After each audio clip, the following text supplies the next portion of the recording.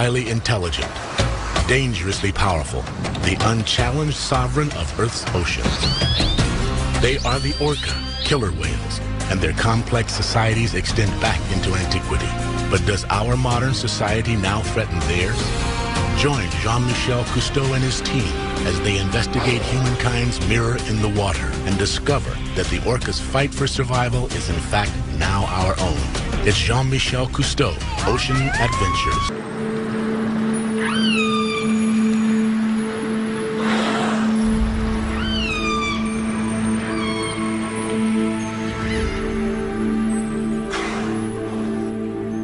Eve, she was a wonderful whale. When I was first out here, I had no VHF radio, I had no radar, I didn't even have a compass, and once became lost in the fog. I felt like I was in a glass of milk. You just can't see anything. And I could hear on the hydrophone this big cruise ship headed for me. Anyway, Eve and her family, the next 20 minutes, came up so close to my boat that I was constantly switching the engine into neutral because I didn't want to hit them. And after a few minutes, I could just barely see something, and oh, it was an island, and I popped out, and I was into the glorious sunset and in the clear, and I kept waiting for Eve's family to come out of the fog, but they never did. And that was, for me, it was like worlds colliding, trying to figure out what had gone on, that she had turned around, that she'd stayed by my boat, and then when I was safe, she turned around again. And at that moment, I believed all the stories about dolphins pushing sailors to shore. I don't know what it is about these whales, but they do things like that, and everyone studying these whales sees the same thing. They are our counterparts in the sea, the most complex marine species on the planet. Orca, the ruler of the ocean. Male orcas can be 9 tons, 32 feet long, with a towering dorsal fin 6 feet tall. But crowned with a smaller curved fin, it may be the females that rule the pod. They are the most widely distributed marine mammal in the world. Their realm extends from the Arctic to the Antarctic. Largest of the dolphins, orcas, also called killer whales, number fewer than 100,000 worldwide. And finding them will take Jean-Michel Cousteau and his team across the globe, accompanied at times by his son Fabien and daughter Celine. The Cousteau team will journey to both the northern and southern hemispheres as they seek out killer whales in the Pacific Ocean. The team will discover that people and orcas share surprising similarities, even similar needs, a fact made clear by their experiences with Keiko, the world's most famous killer whale. The team will also learn how some of the characteristics we consider strictly human, like language and culture, may have also evolved among killer whales. They'll travel among groups of orcas that are as similar and as different as we are from each other. Their journey begins in the Pacific Northwest, where orcas have been revered by native people for millennia, studied by scientists for decades, and where our story of the complicated relationship between orcas and people begins. What we're trying to do is to make the connection between humans and nature, comparing humans and orcas. They are the dominant species in the ocean. We are the dominant species on land. And we all depend on the same thing. The killer whale, the orca, is such a powerful animal in terms of its appeal to people. It captivates the imagination because we know that they're large dolphins and they are very intelligent. They live in very social groups, much like our own. John Ford is a pioneer in orca acoustics, the first scientist to identify dialects in their calls and to change our beliefs. Even though I've only been involved studying orcas for around 30 years, things have changed so drastically in our attitude towards this incredible animal. The attitude at that time was that these were dangerous animals, a threat to people, a threat to the livelihood of fishermen. And I was caught up in that. When I was young, growing up on Vancouver Island here, we'd go out fishing and a group of orcas would go by and we would be terrified if they swam under the boat, because that was the feeling that these were dangerous animals. On our coast in the mid-1960s to mid-1970s, there was a live capture fishery for orcas, and they were sent to aquariums all over the world. I actually got a job at the Vancouver Aquarium and soon became a whale trainer in the early 70s, and got to know them in that context, and they were fascinating animals, of course. Even then it was quite controversial holding them in captivity, but I realized we had so much to learn from them. Orcas have very large, complex brains, and when I first caught sight of an orca brain, which was in a jar on a shelf in a lab, I was really quite amazed. So the first question that came to me was, what does this whale do with that brain? Still the question I'm asking. That was 40 years ago, and you worked with some animals in captivity? 1967. Behavioral research with an orca named Skana at the Vancouver Aquarium, and they wanted somebody to study the whale. What did you learn from her? Mostly, I think I learned that this was a very unsuitable place to keep a remarkable being. That was around the time, actually, that Dr. Michael Bigg, who died in 1990 and was very much our mentor and the true pioneer whose vision led to photo identification, he started learning about the societies that these whales live in around our coast, and that these were incredibly complex animals with very elaborate social relationships. You put the brain and the implications of that together with the social side, and you understand immediately that putting her in a concrete tank and completely shutting off the company of her kind was an enormously unfair and inappropriate thing to be doing. But at the time, it was through the close contact of captivity that we begin to learn about them, one at a time. The story of one whale in particular, named Keiko, stirred our passion and raised enduring questions about captivity. Keiko was captured in 1979 in Iceland and became one of the 136 orcas taken into captivity since 1961. But he did not become one of the more than 100 that have died there, or one of the 42 killer whales that remain in captivity. Captured at age 2 and eventually sent to Mexico City, Keiko was breathing the world's smoggiest air, a master of the ocean at 7,000 feet above sea level, in the artificial seawater of a shallow pool where he entertained the crowds. Keiko would have lived his life in poor health, swimming in circles, except for one thing. He became a movie star. As Willie, he was free to 10 million film-going children. But in reality, Keiko went nowhere. The stress of his environment caused a skin disease, which spread as his health seriously deteriorated. The real whale was slowly dying, and Keiko had to be moved. When it was learned that Keiko was still captive, millions of children wrote in, demanding his freedom, and a spontaneous movement was started to free the sick whale.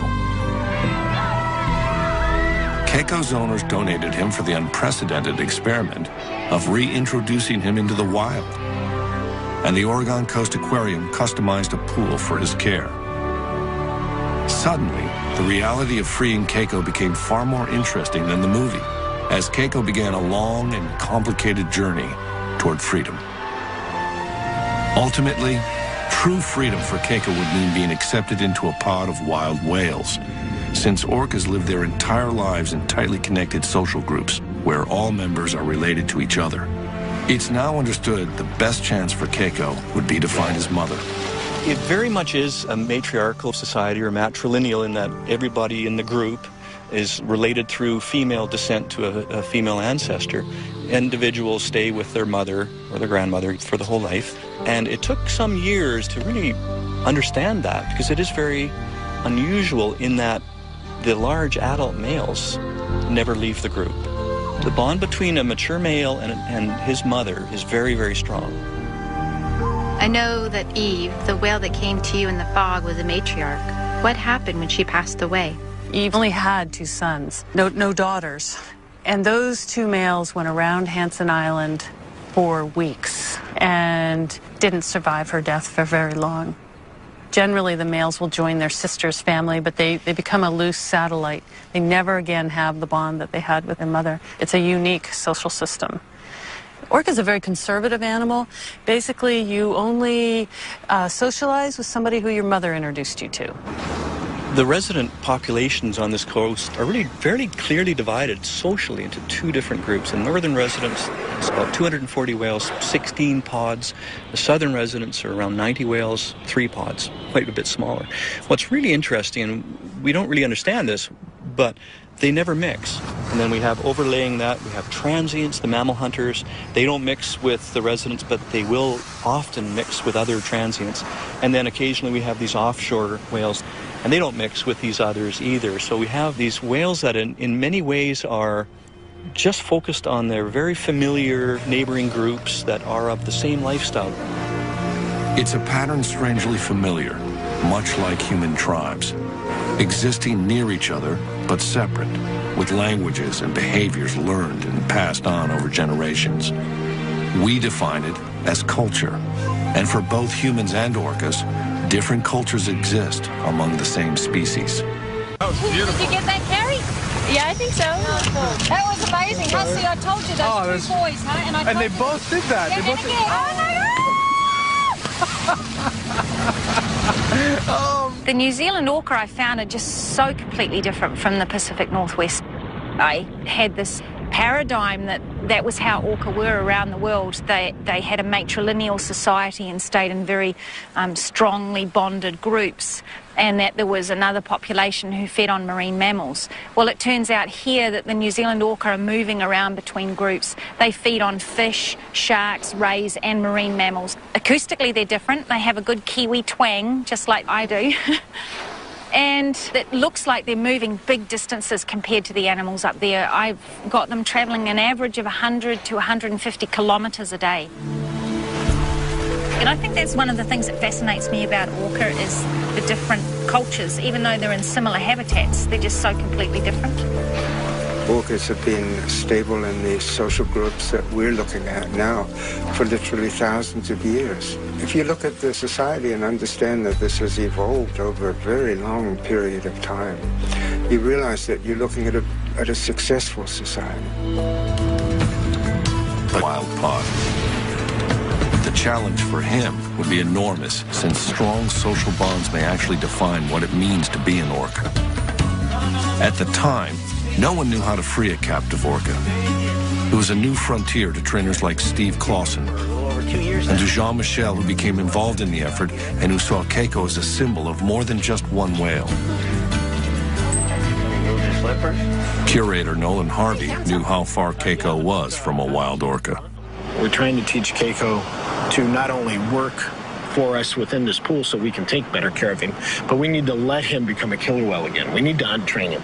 Our goal all along has been to give him control of his life. We're an active part of it, especially since he is here by himself. But the idea is to let him start making those decisions on what he wants to do, when he wants to do it. Where previously, anytime he did anything, it was because somebody asked for it. Even with vastly improved conditions, Keiko continued to demonstrate his frustration from living in an artificial environment. He expressed his stress in Mexico by gnawing the concrete pool, damaging his teeth. And it continued in Oregon on his favorite rock. A decision was made to cover it in order to discourage the behavior and to protect the teeth of the ocean's greatest predator. An orca's sharp, conical-shaped teeth make feeding on large prey possible, but Keiko primarily eats fish which orcas swallow whole, so his damaged teeth should not be a problem in the wild. When he arrived in Oregon, Keiko was 1,000 pounds underweight, but soon doubled what he was eating in Mexico. His waistline increased by 3 feet. He gained nearly 2,000 pounds and grew 8 inches longer. But he still had to be taught to catch live fish as a milestone for his release. And in order to survive in the wild,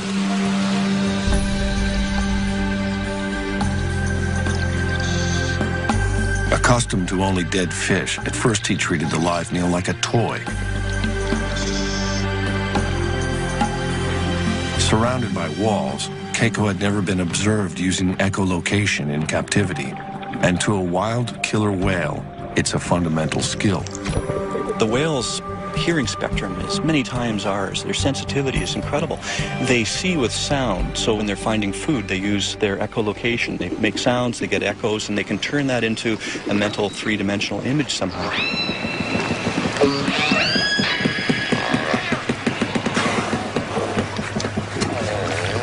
You know, when you go into different places around the world and you look at what orcas are doing and understand that they've sort of figured out how to live in the particular niche that they happen to have found, it's really interesting looking at the differences. As gray whales migrate up the coast through Monterey, California, a pod of transient orcas show why they're called wolves of the sea. They hunt in packs to isolate, then overpower a gray whale calf. It's a predictable hunt, with as many as a third of the calves taken by orcas. 20 to 30 whales may work together and share the bounty. Sharing seems to be really important in these groups. It seems to be part of the way that the whales live together to avoid competition. Certainly they food share when it comes to feeding on larger animals, but that's probably more a facet of the fact that these things that they're feeding on, like whales, are so big and there's not many of them. In terms of they kill one, then everybody has to feed on it. A female, the best hunters, will bring up a fish, and others from her matriline will come over and share that prey item. What's kind of surprising for the residents, they will share even a salmon that's perhaps only 5-10 pounds. They will share that, even though any whale in the group could easily swallow it. It has given us a new appreciation and insight into the workings of their society. That said, even though their dietary preference is culturally maintained and driven, they don't seem to be really adaptable in the short term. It might take a while before they can start focusing on alternative species. Killer whales are real traditionalists. They only do what mom did. They eat what mom eats, and they socialize with the whales that mom socialized with. They really don't like to branch out. So if you have a habitat change and that particular prey is not there anymore, then it's difficult for the orca to adapt. Within decades, and for a variety of reasons, orcas throughout the world may be at the crossroads of adaptation or extinction as their prey diminishes, something the resident whales of the Pacific Northwest now face. It's a growing issue for the future, but is similar to the question of whether Keiko would be able to adapt to hunting live fish in the wild. Without another whale to teach him, Keiko initially seemed confused about the shift in his diet, until finally either hunger or common sense kicked in, and he began to catch a few live fish. In the wild, that wouldn't be enough. Using ultrasound to measure Keiko's fat layer or blubber, the staff identified where it would show if he weren't eating enough. In theory, by measuring his blubber so easily in the wild from an extended pole, scientists could know if and when they would have to intervene. They did know that Keiko would have to be in better shape than he had ever been, so even his 30 different toys were designed with a purpose.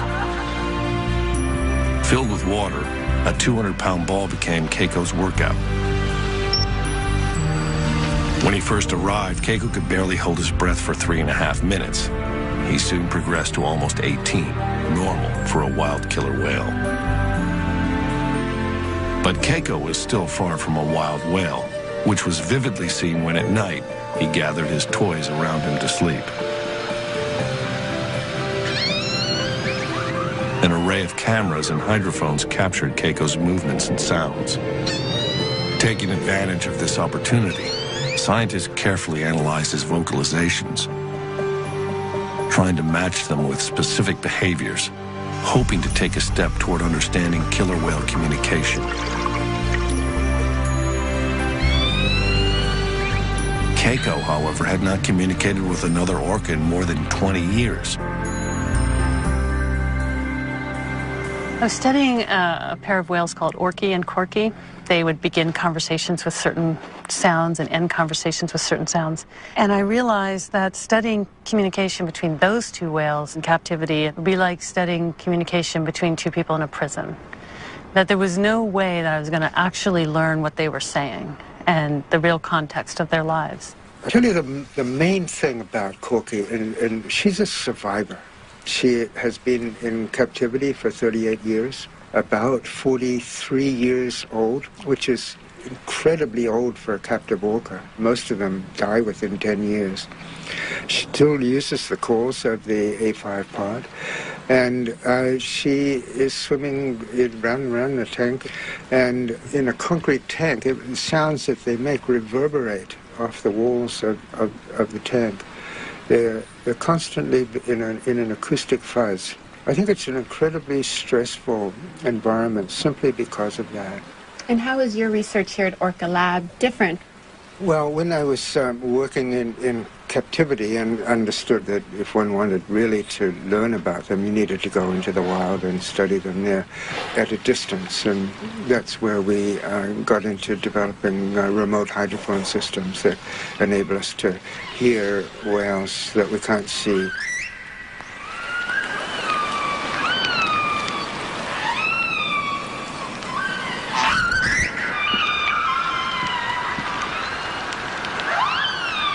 We have a network of hydrophones, covers about 50 square kilometers of the area around us, and we have speakers all over the place. We're listening to all of them all of the time, 24/7, 365.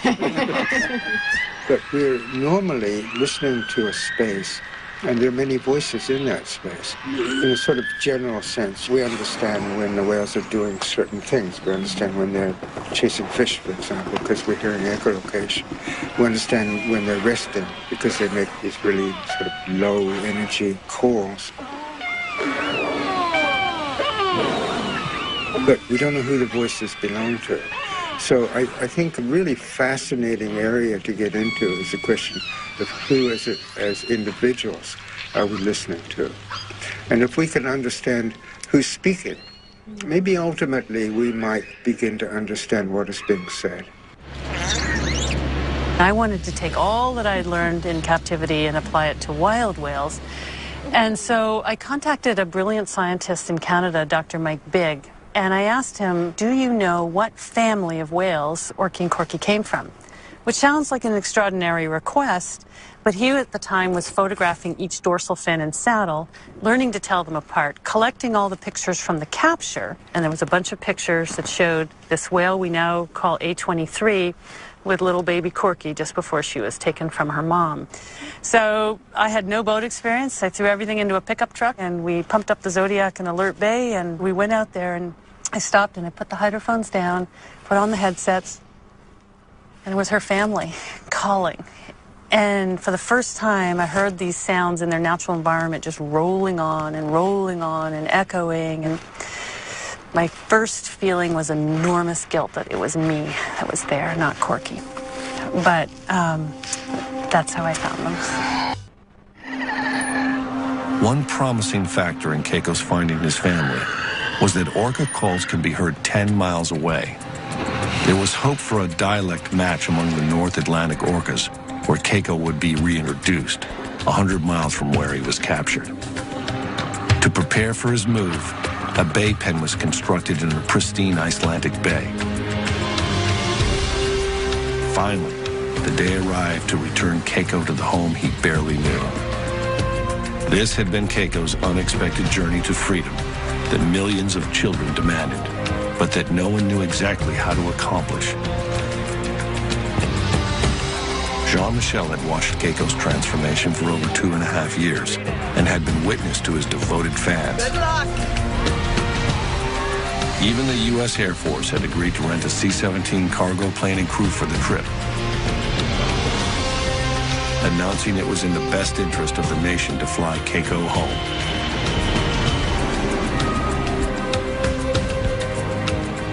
He was covered in ointment for the flight to protect his skin from drying. After 15 anxious hours out of his element, Keiko was at last returned to the cold ocean waters of his birth. It was seen as the first step to restoring what had been taken away when he was captured. Keiko would first have to acclimate inside the confines of the Bay pen.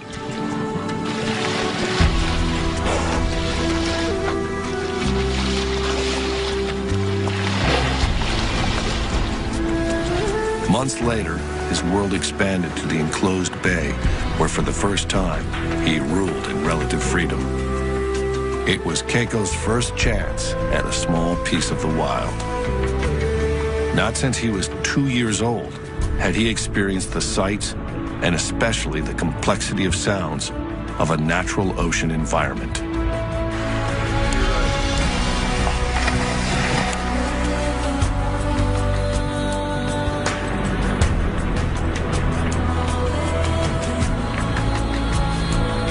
It had been 23 years, half his expected lifetime, since Keiko had even seen the bottom of the sea.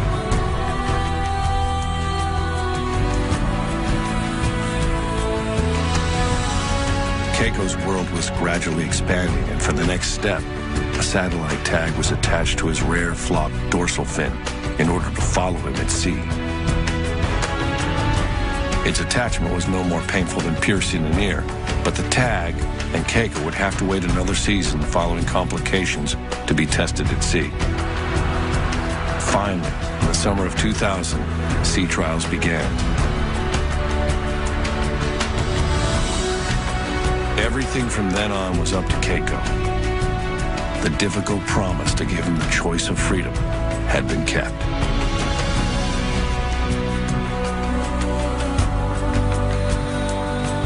Then at last, Keiko was within feet of wild killer whales.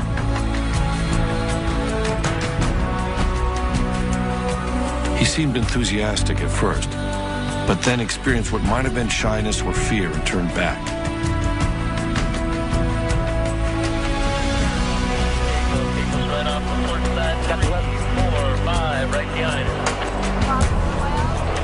Later encounters looked aggressive, and Keiko continued to seek the shelter of the boat. Right there, Captain. Right there. Of course, his feet, Michael. Over 3 summers, Keiko continued to approach passing whales, spending more time with them, possibly learning their ways. Then in 2002, after watching a pod feed on herring, he simply swam away in the proximity of whales. For over 2 months, Keiko was tracked by satellite. His course revealed no details about his experiences in the wild, but he emerged 1,000 miles away, sufficiently fed and unscathed. An enormous success.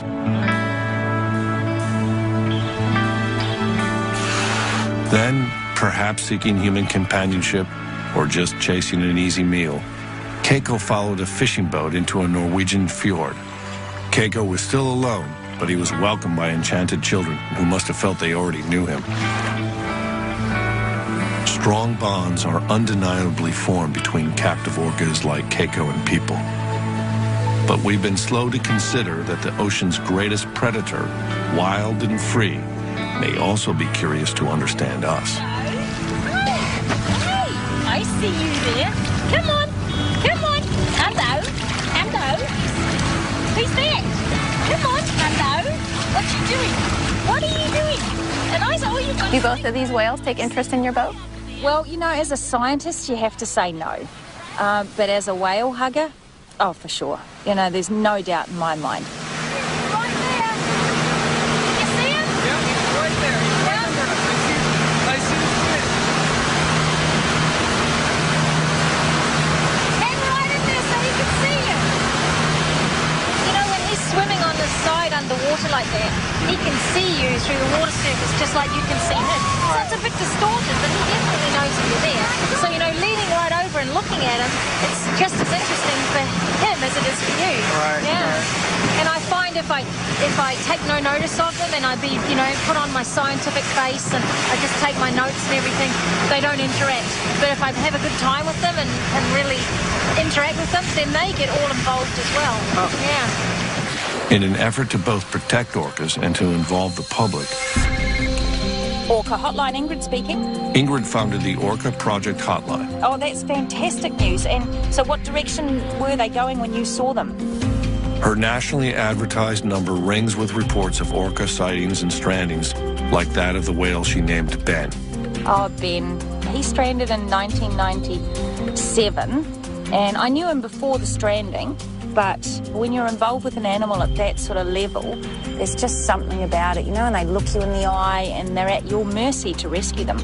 And with Ben, we had an overnight ordeal, and then we rescued him, and the next day he was back with another group of orca, which was just incredible. But a year later, he got run over by a boat, and it was just tragic. But a year later, I found him, and his dorsal fin, the back half, had completely collapsed and folded over. So now he's got this funny little fin where bit sticks up and the rest folds down. But he survived, and he's very cautious of boats now. But he'll still come over to my boat. I think that by showing people the variation within the individuals, it makes the animals a little bit more personable, if you like. If somebody can call me up and say, hey, I just saw Ben, it gives them a little bit of a stake in Ben's life. And so hopefully, you know, they'll slow down their boats, they'll drive a little more respectfully. The data, of course, is really valuable for my research, but ultimately I want it to be that the public will want to protect these animals. Keiko, however, was at risk of being loved too much by a well-meaning public. The Norwegian government passed laws to protect him, and the Free Willy Keiko Foundation and the Humane Society of the U.S. agreed to continue his care. He arrived in Norway, obviously having fed himself at sea, but without fish in the fjord, concern grew, and the decision was made to begin feeding him again. Keiko had everything he needed, except the company of his own kind. In 2003, after more than a year in Norway, at age 26, relatively young for a male orca, Keiko took a final breath and died from a pneumonia-like virus. His burial was the last outpouring of affection for the whale we thought we knew and who had done everything we asked.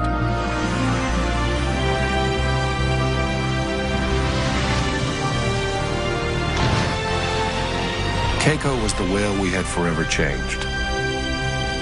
And no matter how good our intentions, he was the whale we couldn't fix for him to become what nature had intended, an orca in the close company of other whales.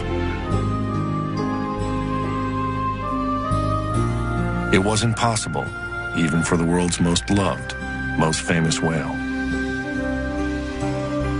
I think it would be quite impossible for anybody to propose capturing an orca, at least in North American waters at this point. So I think in that sense we've come quite a long way in terms of public attitudes. In terms of what we understand about orcas, we've also come a long way. I think at this point we understand enough about orca society to realize that this is complex and remarkable and fascinating.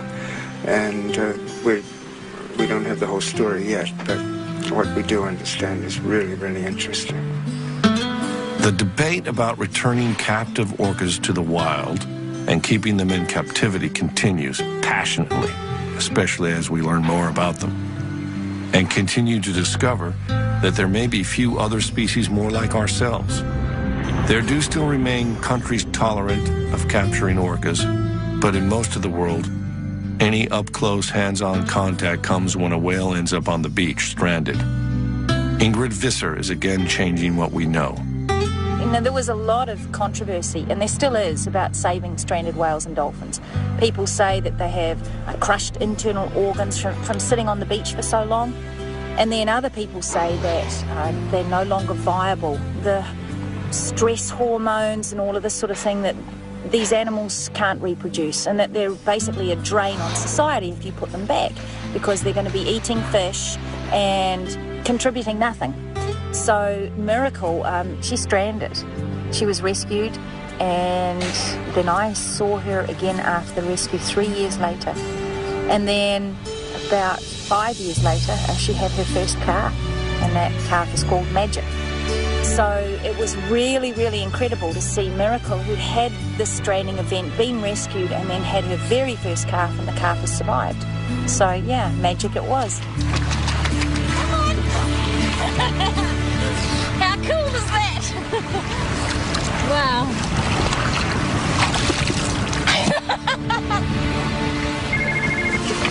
Orca hotline, Ingrid speaking. In the middle of her research, Ingrid gets a call that a small female orca is stranded on an isolated beach in heavy surf. She and the team rush to assist. She's somewhere on this bit of coastline here. We're not sure exactly where, but this area here, these lines on the chart are marking that it's really rough and surf breaking. So we're kind of hoping we'll be able to pick her up and move her by tractor and trailer somewhere into here. Okay, well, let's do it. Go. Time is critical in a stranding rescue, so Ingrid and Jean-Michel will fly directly while the team drives the 5 hours to the site. New Zealand's hills are bordered by a twisting 9,300-mile coastline. Whale strandings are fairly common, but successful rescues are not. The Orca was first sighted around 1 o'clock by some hikers in a very remote part of the west coast, west of Auckland, tossing and turning in the surf. We ultimately got to the beach, and indeed, this young female, a little over 3 meters long, was very badly stranded. So when we actually first saw her, of course, there's just the natural emotions of just wanting to break down and cry, and knowing that she's away from her family, and knowing that she has no idea if we're people that are going to help her or hurt her. But help comes by digging holes for her flukes and flippers to relieve the discomfort, then keeping her skin moist.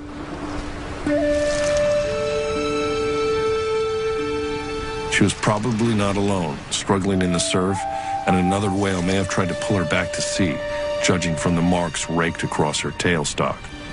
Ingrid names her Reiki. Most important to her survival is keeping the young whale hydrated after hours of stress on the beach. Ingrid is successful in getting her to accept a tube bringing water. Yeah. It's a triage that also involves reassurance and comfort.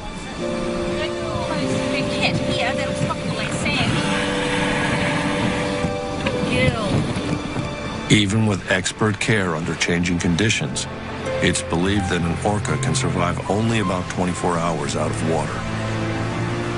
Hopefully, she'll be okay, and hopefully reunited with her pod. She's a young female, needs her family. We're very, very anxious to see her back in the ocean, in her world. We moved the animal just right up above this tiny little town where there is a facility where we could pull the truck and the trailer right next to a freshwater source.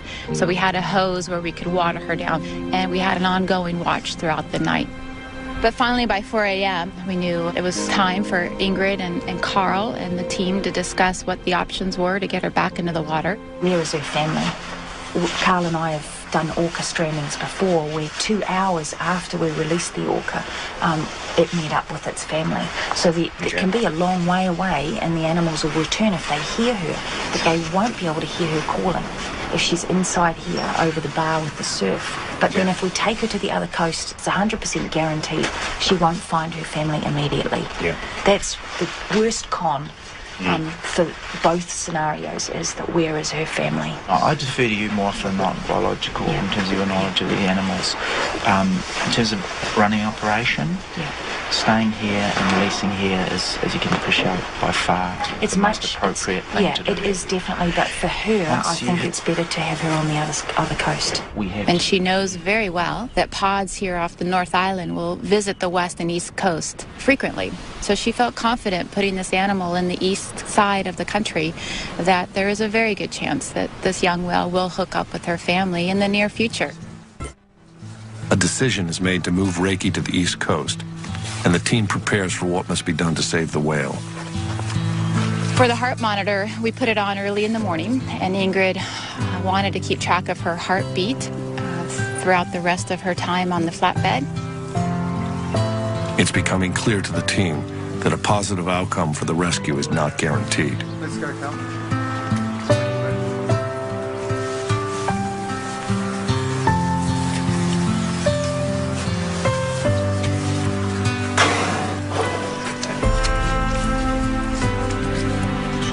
For me personally, it was the first time I've seen an orca so close. But Ingrid, with her trust in us, we really were not only filming and assisting, but we were participants. And when she had asked me to sit next to the whale and help keep the heart monitor on her the entire time, it was my job then to really have that continuous touch with the animal and really hopefully transmit my calmness to this animal. And her heart was very normal, was average, between 60 and 80 heartbeats per minute. And there were times when it even dipped a little bit, which was hopefully a sign of her calmness. And so an unusual procession moves through New Zealand's largest city. So we drove right through the heart of Auckland, 90 minutes through town, with a moment of just sitting there thinking, I'm with a whale. I'm sitting here with a whale. We finally arrive over the east side and pull into the harbor and the ramp. We're about to put the animal in the water, and there's well over 100 plus people cheering as we drive up.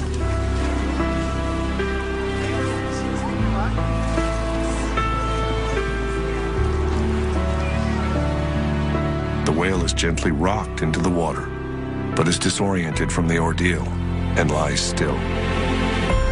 From there's a full flood of emotions. And at first, the animal is hardly moving at all. And Ingrid's like, it's all right. You know, her muscles, if you could just imagine your muscles just cramped for hours and hours and not being able to stretch. So she just is probably just, you know, stretching out and getting back into this fluid environment. And finally, Ingrid says, just have some of the people back away and only 2 of you stay close to her to support her.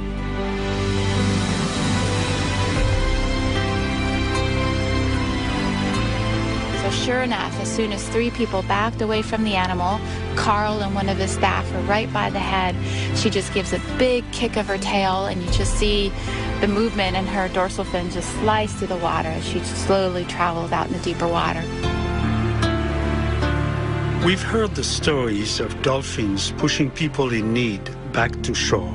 And now this team has carried a young whale back to the sea with a chance at life. Perhaps orcas and people share an additional trait, the ability to care for another species, including each other. In our complicated relationship with nature, it may be a bond unlike any other. I think I've only just begun to scratch the surface with these guys. Pretty much every time I go out, I see something new or interesting, and I just wish I knew so much more about them. Just the real basics, like where do they go when I don't know where they are? What are they saying to each other? How do they teach the young ones how to catch things? And what happens to them when they're naughty? And just, yeah, fun stuff like that as well. And then on the science side of things, how are they impacted by pollution in the marine environment? What sort of things can we do to protect their habitat? If you teach people about these animals, they're going to understand them better. And if they understand them better, they're going to love them more. And if they love them more, then, yeah, they're going to look after them, I hope. For a long time, it stumped me. People go, why do we need the whales? Why do we need the whales? And, you know, in truth, why do I need my earlobe? You know, why do I need any specific part of my body? Because it's part of the whole. And you can live without parts, but it's a degraded existence because it's all knitted together.